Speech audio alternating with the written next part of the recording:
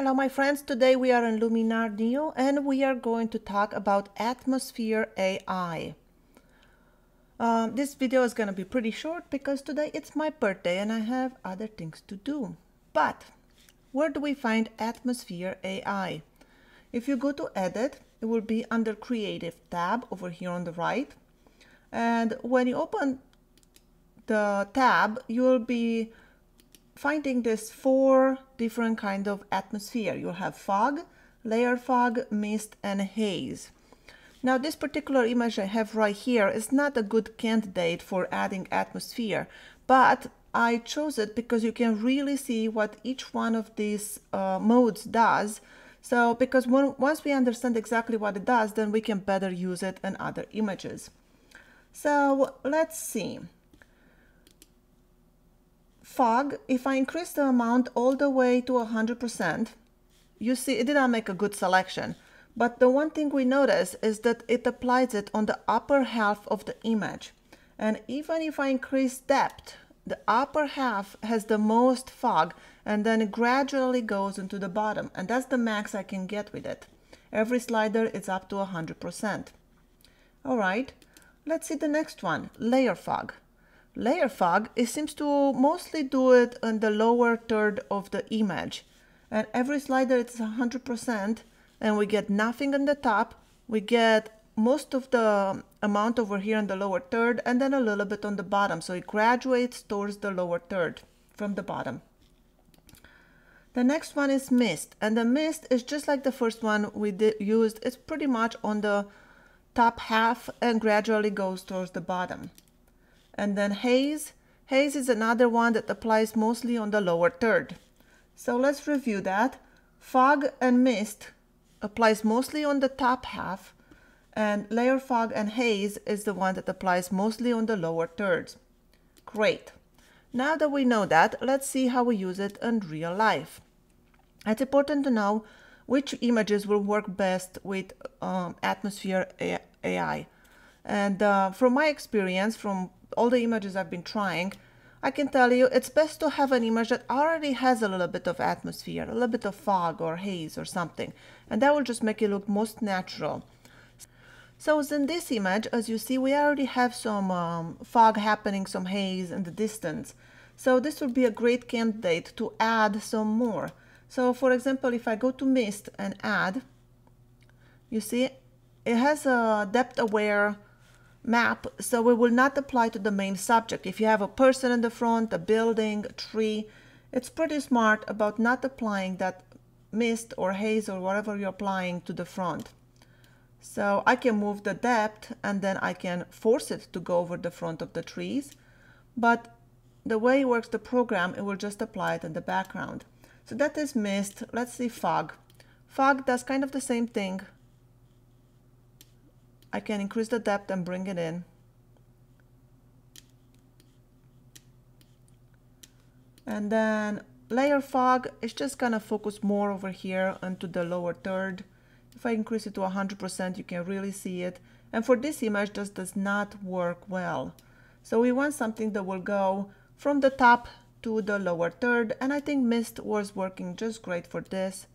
Let's see how can I fade it a little bit better. Maybe lower the amount, and something like that looks good to me. So this is the before and after. Before and after. Let's take a different example.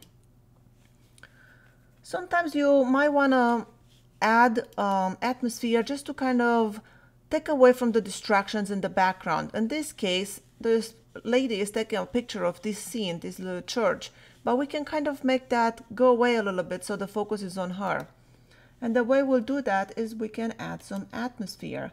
So if I go to mist and add some atmosphere, you see we're kind of fading all of that. And now we don't see exactly what's happening there in the background very well. And we can shift focus towards our main subject. Something like that. And this is our before and after. Before and after. Let's see another example. We can add some fog over here, and here you will see how the depth map will be created around these trees. We'll go to edit and then to atmosphere AI, and I will choose, let's go with fog this time. You can see how we'll just add some fog, and this is our before and after. Before and after. Maybe one more example. Let's see, maybe these trees. And here is a good example where maybe the layered fog might work well, because sometimes in the woodland you'll find that low-hanging fog. So let's see if I go to layer fog. You see how it's just down low. I'm gonna increase the depth and maybe reduce the amount, maybe make it not so light. And this is our before and after. Before and after. And for this example, I think the layer fog works in the woodland area. Maybe, let's see, one more example. Can we add some fog over the city here? We'll go to Edit, Atmosphere. I'm going to increase the amount to 100%. And there is our city. It's very foggy. But this is, I don't like the transition here. It's like from very, very foggy to very, very clear. I'm going to increase the depth just to kind of blur it.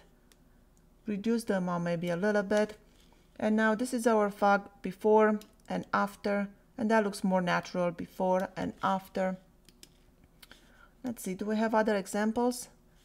Let's try this beautiful family. And this is a good example to show how we can reduce these greens. The greens are way too saturated in the back, but by adding some mist, we're gonna lighten those and kind of fade them out. And there you go. This is our before and after. Before and after. Maybe more examples. Do I have anything else? Let's take this lady on the street, and this is already almost like a high key example where everything is so bright with very minimum shadows. But we can further enhance this by adding some, maybe we'll go to mist this time, and we'll add some there in the background. And you see how we're losing all these details. We're just kind of almost erasing the background in a way, if you will. And we can add the depth, more depth. And now we're really losing that, and the focus is really on our subject. This is our before, this is the after. Before and after. Any more examples? I don't know exactly what I've chosen here. Let's do this example, and for this one we'll go to Edit, we'll go to Atmosphere, and let's try fog. And we'll just add some fog. For this example I don't like the way it works, because I do like those beautiful sunrise colors, and we're kind of losing that. It kind of washes it out. This is the before and after. Before and after. Anyway, this is just a quick overview of how Atmosphere AI works in Luminar Neo. Some images works better than others. This is for you to play around with. Try all those modes, the fog, layer fog, and so on. And, you know, it's based on what kind of image you're working with. You might get different results. Thank you so much for watching. My name is Skyler Ewing. I'll see you in my next video.